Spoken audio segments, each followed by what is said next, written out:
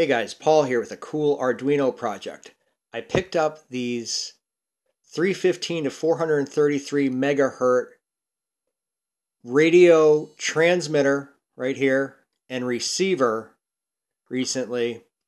And these are made to use with two Arduinos or microcontrollers to transmit and then to pick up the signal digitally and get the data that way. However, I've only got one development board, my Uno R3 right here. So what I've done is I'm just checking out the value obtained on the data on this receiver, on the 315 to 433 megahertz receiver.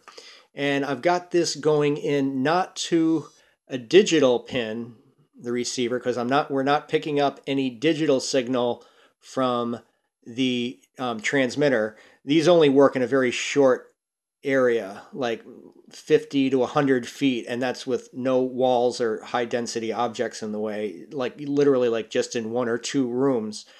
So what I'm doing is I'm seeing what signals might be detected here by plugging this into the analog in on the board. And then I've got this 8 ohm speaker as well coming out of the board. It's beeping every time we're picking up a signal in that radio frequency band.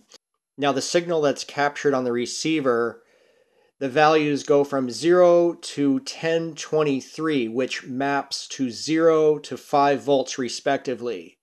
So getting that value and then multiplying it by 0.0049 gives us the voltage of that radio signal. So that's what I've got showing here on the LCD screen. And pretty neat with the Arduino showing a floating point decimal. Just set your variable to float. I've turned off my computer because I thought that might be interfering with any kind of radio frequency or transmitting its own radio frequency.